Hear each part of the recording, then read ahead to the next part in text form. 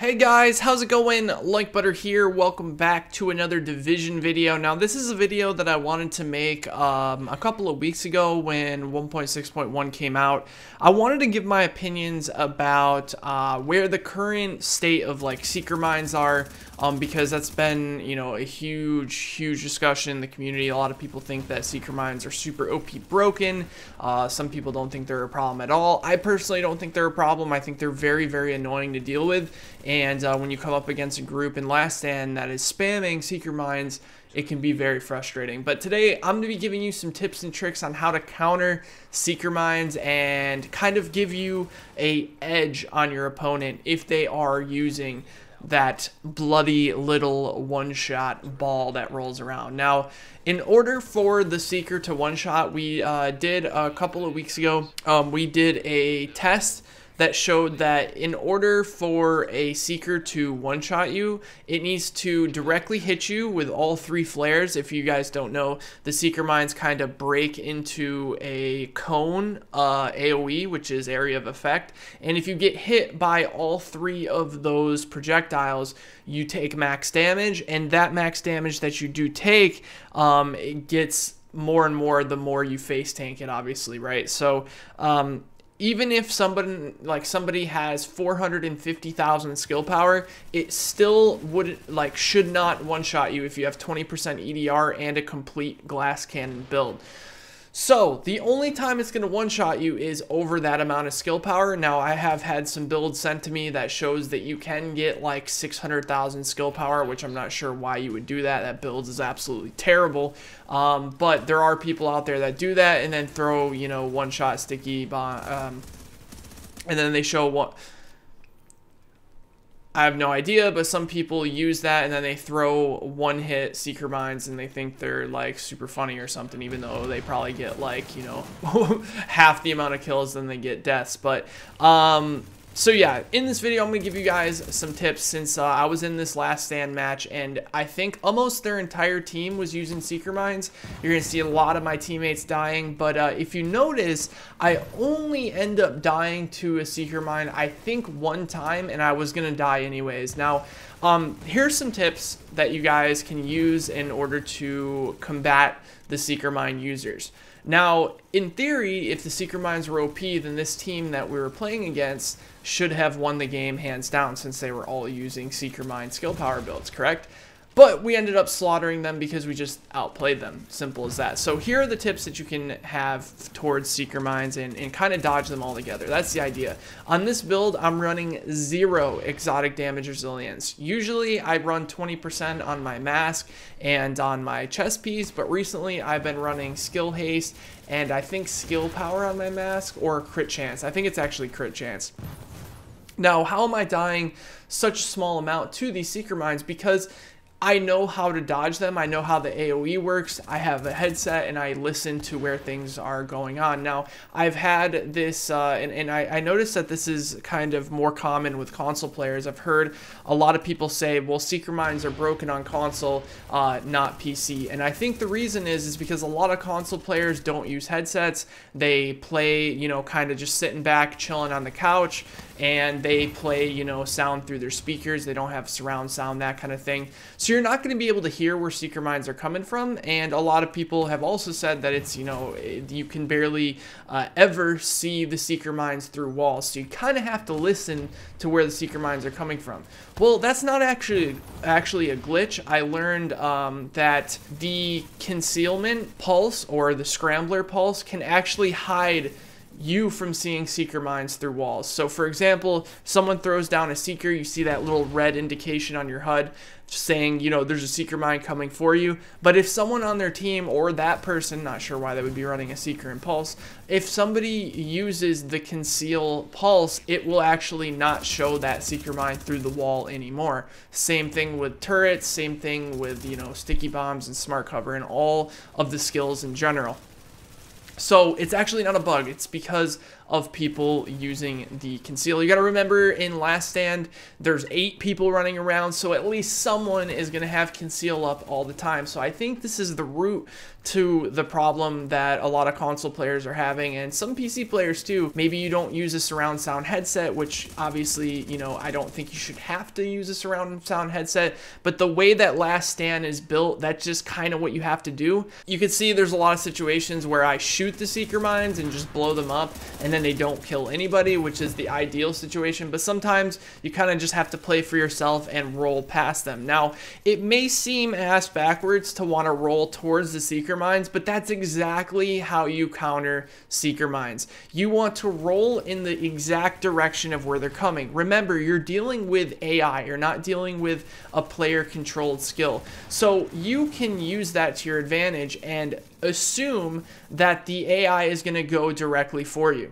It's going to track where you are, which means you can roll in a straight direction right past them. Now, you did see there that my heal was bugged. The reason for that is because on the server, I'm assuming it was, you know, kind of thinking that I was on fire, but on my client, I wasn't on fire. So when I was spamming my heal, it wasn't working. So that was a bit frustrating. I have noticed that the Seeker Mine burn timer is broke. There's no way that you're supposed to be burning for as long as you do. They should definitely take a look at that for 1.7 because there is something weird there, especially with how the way, you know, resistance works now. It's time based. There's something definitely broken with the Seeker Mines, because I've had Seeker Mines like catch me on fire for like 10 seconds before, which is absolutely insane. My guy will sit there and he'll just pat himself down like continuously, and it just does not make sense. So that is one thing I will agree that is kind of broken on the Seeker Mines. But with them removing stagger, it is so incredibly easy just to roll past these mines, guys. Like I said,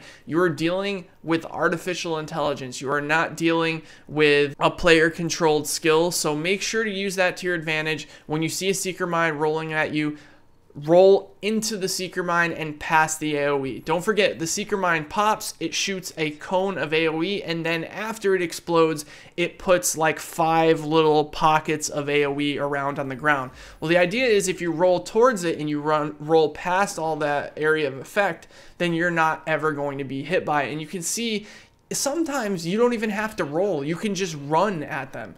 I roll just in case so that, you know, it doesn't, you know, it gives me a little bit more of an advantage when I come out of the roll, because I usually it won't hit me. But you will notice a couple of situations where I don't even roll. I just run right past that cone that I was talking about. Now, some of you guys may be thinking, well, you know, if you have to roll towards somebody, then that's going to be a problem because they're just going to kill you. Actually, that's not true, because according to what everyone's saying about how much skill power it takes for you to actually have one-shot Seeker Mines, either A, somebody's going to be using Seeker Mines that aren't strong enough to one-shot and are just overall weak anyways, or B, you're going to have people that are stacking tons of skill power, and if that's the case, you're going to be able to roll into them because you're not going to take any damage anyways. They have no firearms. They're all electronics builds.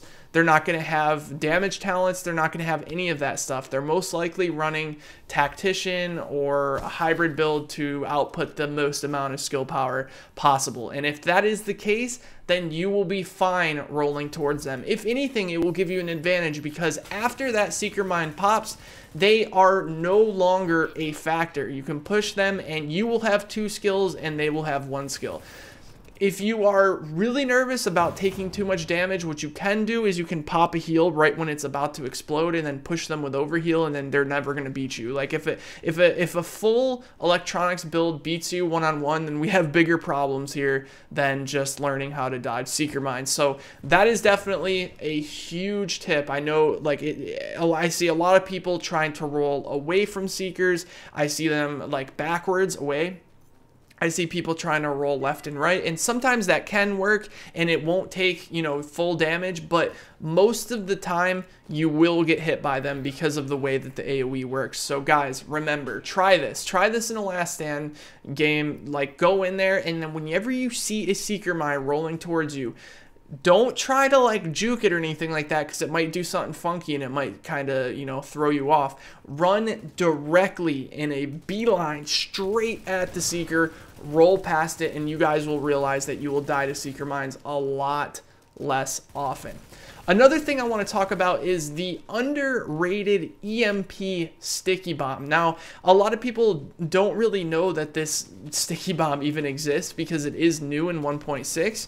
And the way that the new Sticky Bomb works is it's an instant explosion. It's not like the regular, you know, BFB where you have to shoot it and then it's got like a 1 second delay.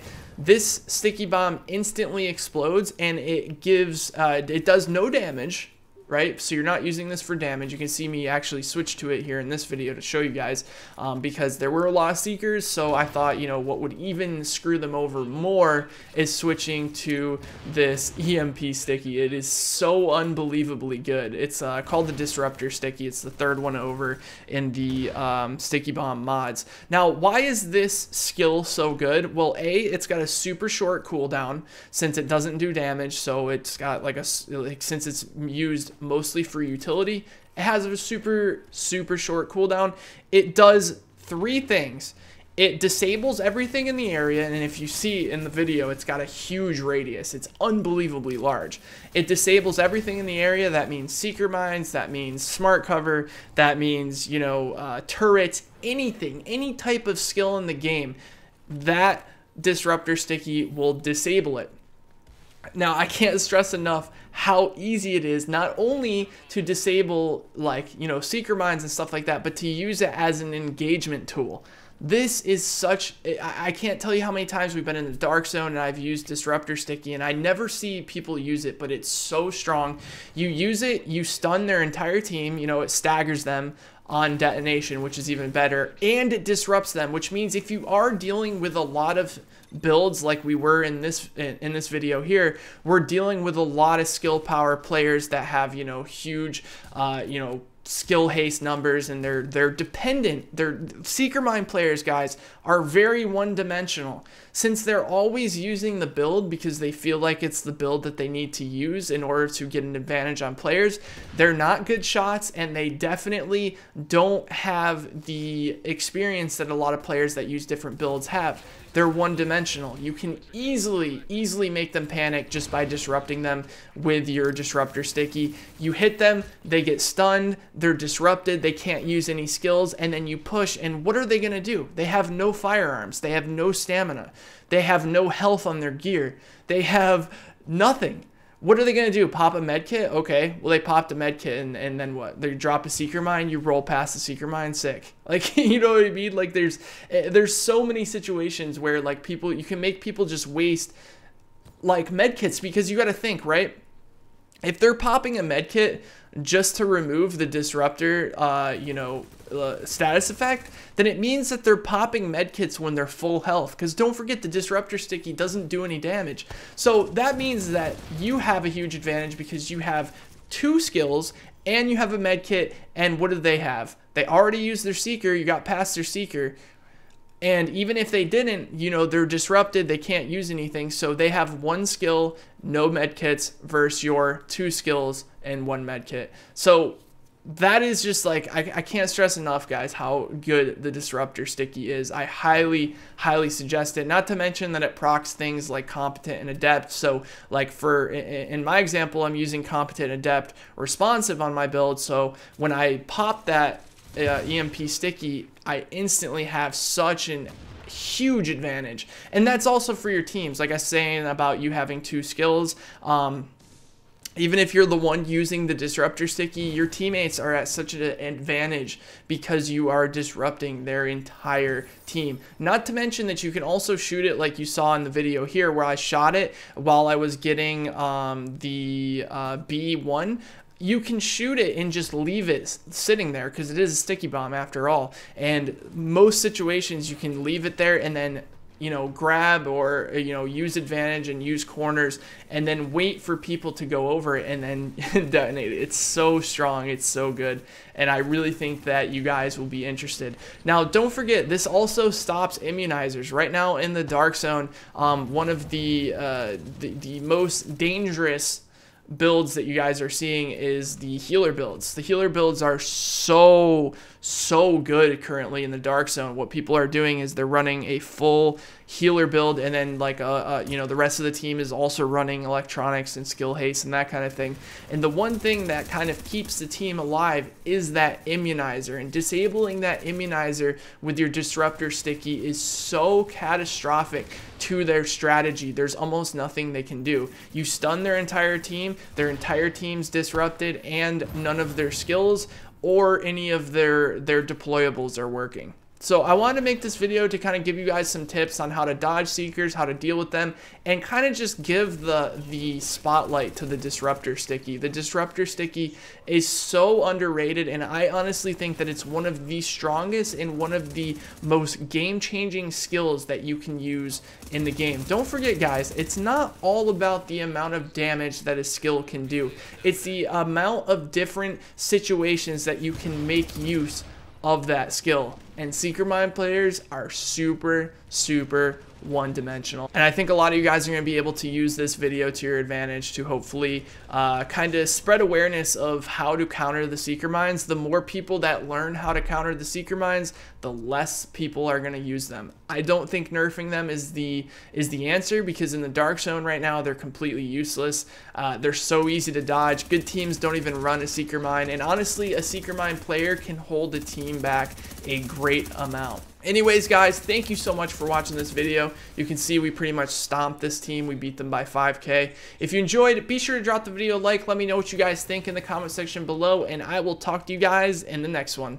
Take care, everybody.